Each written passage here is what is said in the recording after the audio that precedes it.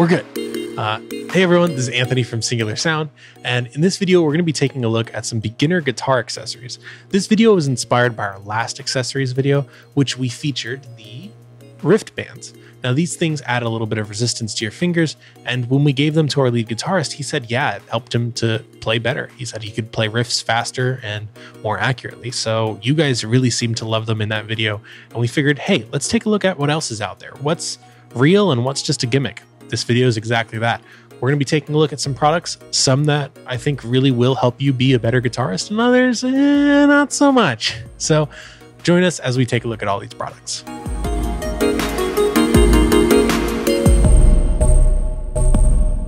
We've got the Chord Mate here, and if that name sounds familiar to you and you're looking at this and you might think like, oh wait, I think I've seen that before, it's because it's very similar to another product on the market called the Chord Buddy, but it does offer some interesting functional differences, which we'll get to here.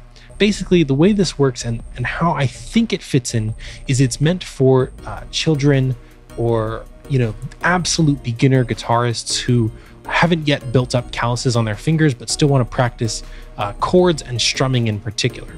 So the way that this works is you attach it to your guitar using the clamps here on the back, and then each of these buttons, right, when you press them, you can see here, and I'll open this up so the camera gets a better view, each of those buttons push up one of these pegs, and all of those pegs are correlated to common you know, finger positions that you need to play basic chords. So for example, if you press all of the reds, so you see this red here, this one here, and this here, then you're playing a C. If you press the yellows here and here, you're playing an E minor. So stuff like that, and it's all color coded, so it's relatively easily remembered.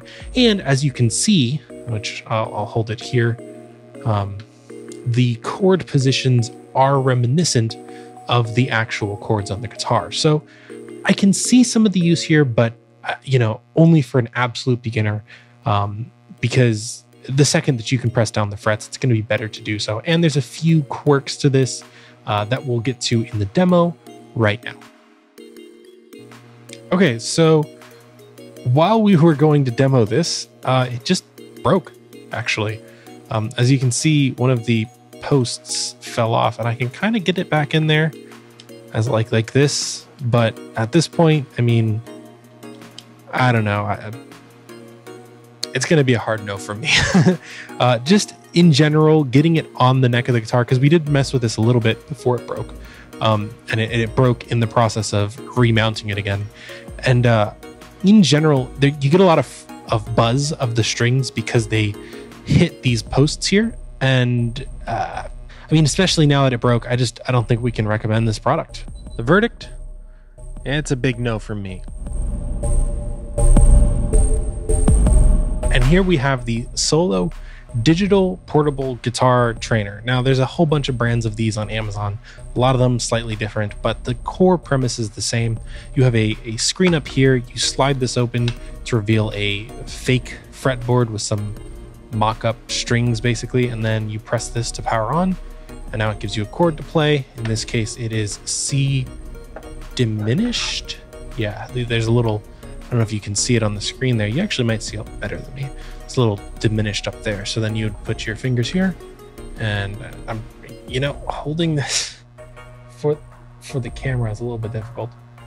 But basically, you then put the fingers on there. It's kind of out of focus. I'm really struggling to get it in camera, but you do the fingers, and then when you're ready, you just do another chord like that. You just cycle through the chords, boom, boom, boom, and you can keep practicing them. Overall, I'm not a huge fan of this product, but there are some positives to it. So first and foremost, I think let's jump into the negatives. You can see here on this string in particular, like it's already bent out of shape. They're very loose and just not super great. They have some screws on the back here. I don't think I can get that in this camera, but maybe we can get it on that camera. And these you could use to tighten these strings, but from what I was reading in online reviews, you can't actually get them in tune. You can just make them tighter to increase the resistance, which to me is a huge problem because you have the chords here, but you don't have any feedback on whether you're actually getting the fingering right for that chord. So in my opinion, this is kind of just a chord sheet that's digital and maybe a little bit more convenient. I mean, this shape here is not any smaller than a chord sheet takes up if you think about it. But if you could have just this display up here, you might have a compelling, neat little chord sheet offering. However, in this current form factor, I'm just not a huge fan of it. Maybe it's different for you guys. Maybe you guys are like, oh, you know what? That actually looks pretty neat to carry on in my backpack and just practice memorizing new chords. And maybe, for that, sure, go for it. But personally, didn't jive with me or the guys here at the office. The final verdict for the solo guitar practice tool, it's going to be a maybe. If you think this fits for you, go for it. Otherwise, you can pass on it. And now we're going to take a snack break. Wait a minute. What? Oh, look at this. It's our next product. This right here is the Perfect Pinch, and it's designed to help you build up your finger calluses, or just to cause you pain if you're a masochist. Now, the way it works is you pinch it in your fingers like this, and then use either multiple or individual fingers you want to get on the tips, and then you're just going to squeeze that down like that. And now, it's painful at first. I'm not a frequent guitarist. I can play a little bit of like very beginner guitar, and I played back when I was younger, but mostly I'm a pianist, so I definitely don't have those calluses. And I can tell you, doing it leaves a pretty firm impression on the hands, and it can be pretty painful. And you can see here, I don't know if the camera's going to focus on that, but you can see those indentations. So it's definitely something. I definitely think if you really, really wanted to fast track your way into finger calluses, I cannot deny that this will give you finger calluses. Is it worth it for that? I'm not sure. I guess that's a personal, that's something for you to decide personally. But on the plus side, as you saw, you can use it to, store some chips and stuff, and it works pretty well at that. In fact, when you're not using just your fingertips on this surface and you're using your palm, it's actually not uncomfortable at all. I had these in the house. It comes as a 2-pack, so I had 2 of these, and I couldn't find the other one because my wife used it to close some chips or something, and I don't know where that bag of chips is. She says she hid it, so I didn't eat them all, so that's telling. But she didn't complain about this at all, and she didn't know anything, so clearly it's not uncomfortable if you're just using it like this, which I can tell you it's not. One other feature I like about the Perfect Pinch is that it's got a magnet on the back, so you can attach it to your fridge, which again helps with that use case after you're done practicing to, hold snack bags and stuff. As a pro, it's one of the only accessories on this list that has utility after you stop being a beginner guitarist. If you get this to train your calluses, it's not just going to be useless once it's done. And there's a lot to say for that. So I actually kind of like this product. And the final verdict on the Perfect Pinch is going to be a yes. This is actually the only product here that has use after you're done practicing with it. And for that, I think there's a lot of utility there. Next up, we've got the Diodario Hand Exerciser and Fiddilink. Now these came as a 2-pack on Amazon, but I'm going to be talking about them separately. The Fiddilink, in the name Fiddilink, you can kind of guess it's a fidget type tool that you can kind of just move around like this. It's like an interlinked set, almost like a chain that's in a triangle shape or something. And I guess the claim here is that it's meant to increase finger dexterity. I don't know. I'm not, I didn't perceive any difference, I suppose. It's not like when I first started using this, I was like struggling to turn it around or anything. Like I don't perceive any difference. It's a fun fidget tool. Out of all the things that we've reviewed in the video, I've used it the most just because it's sat on my desk, and like, if I'm on a call or something, I can just sit there and fidget it in my hands. But I don't know that this is going to make you a better guitarist.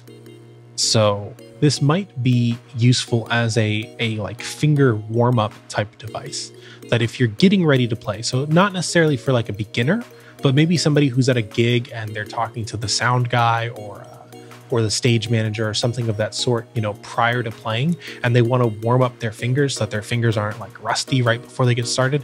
This could be something just to like, get your hand used to movement and stuff. And you know what? I could see that kind of like how a singer would do vocal exercises before jumping right on stage. You're not jumping in with cold finger muscles, so to speak. So I could see that as a potential use case for this, and undeniably it's fun and interesting to mess with. So, again, no negatives for it. I don't necessarily think it's for a beginner guitarist. It's just something that's fun and maybe a hand warm-up tool at best.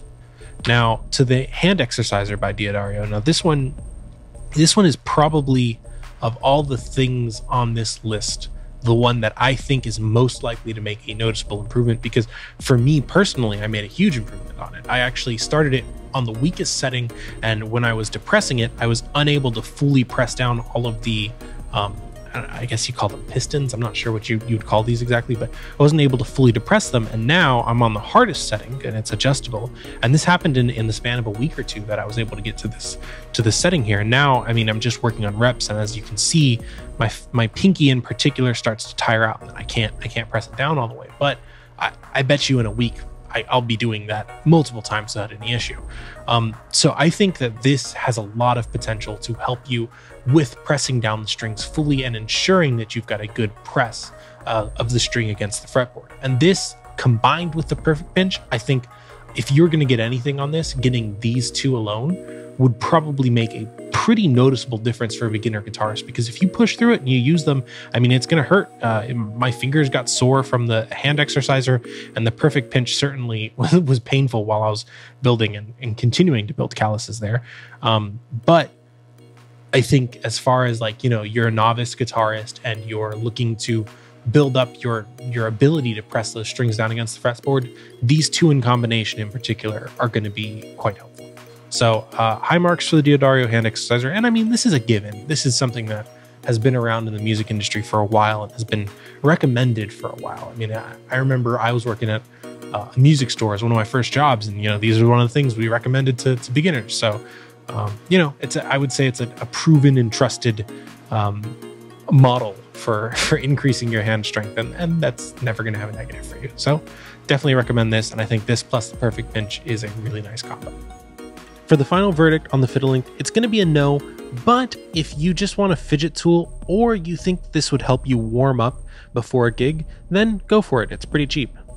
And for the final verdict on the Diodario finger strengthener, is going to be a yes. This has been around forever. You guys probably already know these exist, and you might even have one at home, so it's a pass. It'll definitely help you out. And that concludes all of these products. As you can see, some of them were really good and I think would definitely help you. The perfect pinch and the Diodario hand exerciser in particular. Others were definitely a lot more gimmicky. That being said, we really hope this helps you improve your guitar playing. And if you liked the content, give us a like down below. Give us a subscribe too, because we're going to bring out more cool content like this. That's it. Peace, everyone. Keep rocking.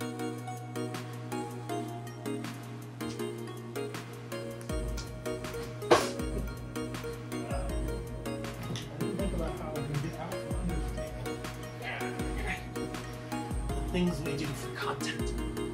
All right. We're good.